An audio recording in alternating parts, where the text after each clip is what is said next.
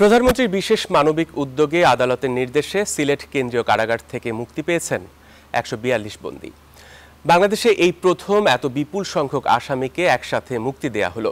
Jail কর্তৃপক্ষ জানায়, বিভিন্ন লঘু অপরাধের জড়িত আসামিরা দোষ স্বীকার করে ভালো পথে চলার অঙ্গীকার করায় আদালত তাদের মুক্তির নির্দেশ দিয়েছেন।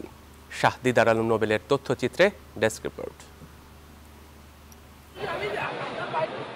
প্রধানমন্ত্রীর বিশেষ মানবিক উদ্যোগে ছোটখাটো অপরাধে কারাবন্দী আসামিদের মুক্তির ব্যাপারে দিক নির্দেশনা দিতে শনিবার সিলেট আসেন স্বরাষ্ট্র মন্ত্রণালয়ের সুরক্ষা ও সেবা সচিব ফরিদুদ্দিন আহমেদ চৌধুরী এবং আইন সচিব আবু সালেহ শেখ মোহাম্মদ জহিরুল হক। কারা কর্তৃপক্ষের সঙ্গে বৈঠকের পর আইনি পদক্ষেপের মাধ্যমে উদ্যোগ নেওয়া হয় ১৪২ আসামির মুক্তির।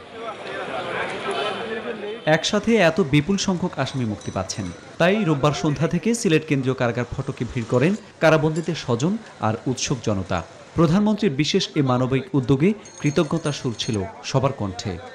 10 দিন আমার স্বামী জেল, মনে করো আজকে বেইল হয়েছে, বাড়ি যাওয়ার লাগে অপেক্ষা করলাম।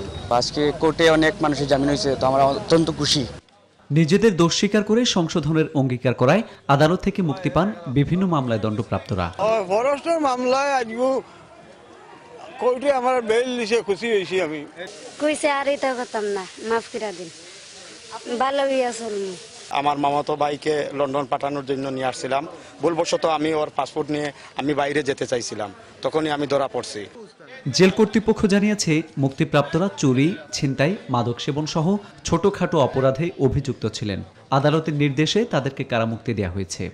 যারা ছোটখাটো মামলা এখানে আটক আছে, তারা বিজ্ঞ আদালতে যে দোষ স্বীকার করেছে, সেই বিজ্ঞ আদালত আমাদের নির্দেশ দিয়েছে তাদের মুক্তি দেওয়ার জন্য। আমরা যেগুলো জামিননামা আমরা তালা মুক্তির পূর্বে পেয়েছি, সেগুলো আজকে দিয়ে দিয়েছি। সিলেট থেকে মুক্তিপ্রাপ্ত ১৪২ জন কারাবন্দীর মধ্যে ১৪ জন নারী ও ১২৮ জন বিভিন্ন বয়সী পুরুষ রয়েছেন।